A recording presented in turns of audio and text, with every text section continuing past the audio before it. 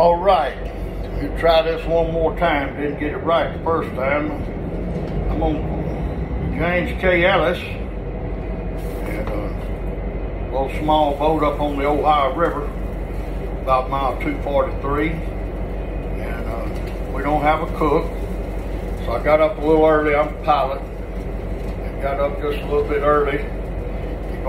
These guys have been working. I'm gonna cook a little something for them.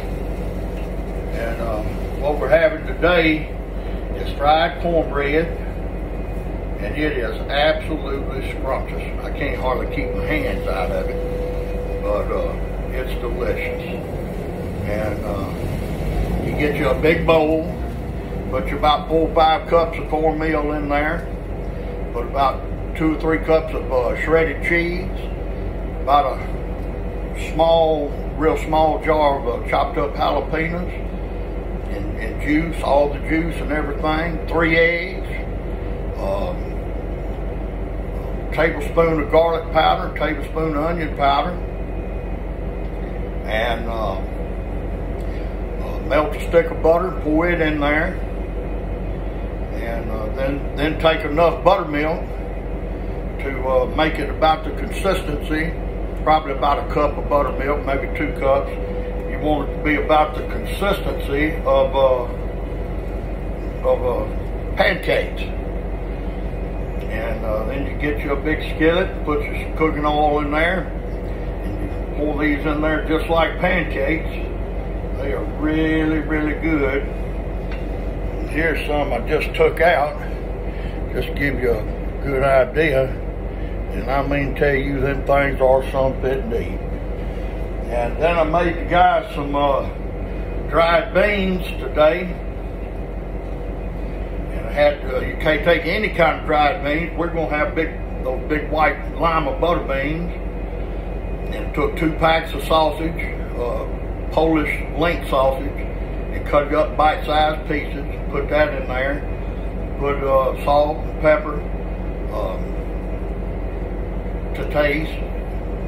Actually put it in a crock pot and fill it up with water. And then you take about 4 or 5 bay leaves, put that in there. Some Tony Sazerays, put that in there. Maybe a couple of tablespoons. About a tablespoon of onion powder, garlic powder. Then take you, I'm trying to think here right quick. Kind of lost my train of thought, but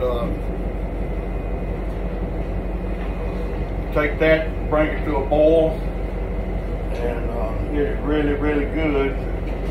These guys work real hard. Come on in, son. He's been out working. He put on some pork. I'm not sure what they are. Well, they're cutlets or something.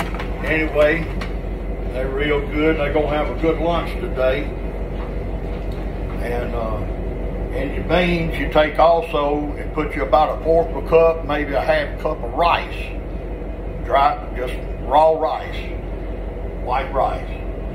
And then I put these beans on about daylight this morning, about 6:30, and they've been cooking on high. Now it's about 10:45, and everything's starting to come together. And on our pork cutlets and little pork steaks, just salt and pepper them heavy, put them in a pan. You see the pan they just brought out. Put them in a pan, salt and pepper them heavy, cover them up with aluminum foil on 350 for about 1.5 hours. Then you take the aluminum foil off of them, pour barbecue sauce all over them, coat them real good, top and bottom, put them back in the oven until it gets sticky. You want that barbecue sauce to get kind of sticky, not dry, but just a little sticky, good and hot through and through. And pull them out, and they're ready to eat. And we're just about ready to eat here, and it is going to be some kind of good. I'm telling you, good. And then if you really want something good, tonight, you eat leftovers about midnight tonight, And if there's any of this cornbread left, you take that and put that in a bowl and take you some real ice cold sweet milk and put that in there and crumble them up. And there ain't never been a box of cereal made that tastes as good as that. Delicious.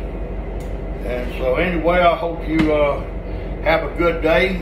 We out here on the river trying to push the economy and make things better. Right now things are pretty bad, but we're doing our best. And I hope you have a good day. It's Sunday morning.